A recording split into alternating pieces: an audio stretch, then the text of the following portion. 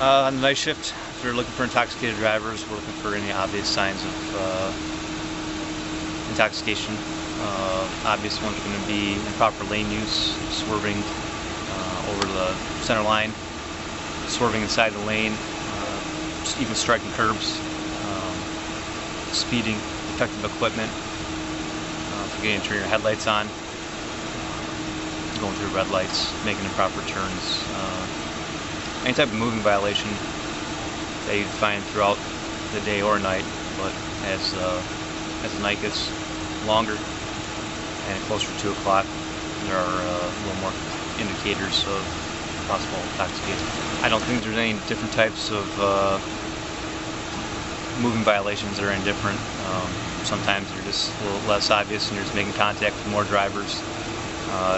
Again, defective equipment. Can be a license plate light out or brake light out, headlight being out.